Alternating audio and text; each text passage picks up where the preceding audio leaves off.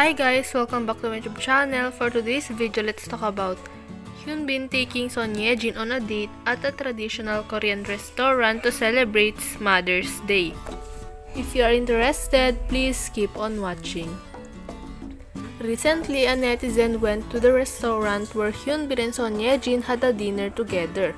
Despite Hyun is busy in his schedules, he always makes sure to go on a date with his wife, even they already married.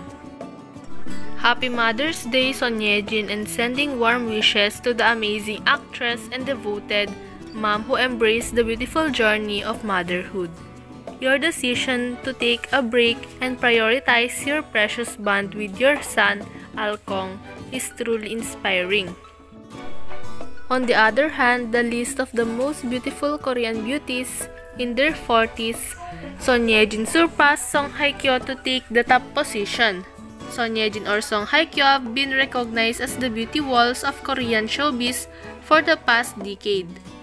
Recently, MetaV, a data research company, conducted a survey with the topic, "Which Korean actress do you think is the most beautiful?"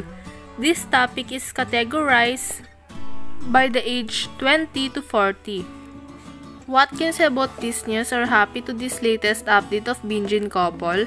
If yes, please comment down below. And if you like this video, please don't forget to like, share, comment, and subscribe. And don't forget to hit the notification bells to be updated on my next video.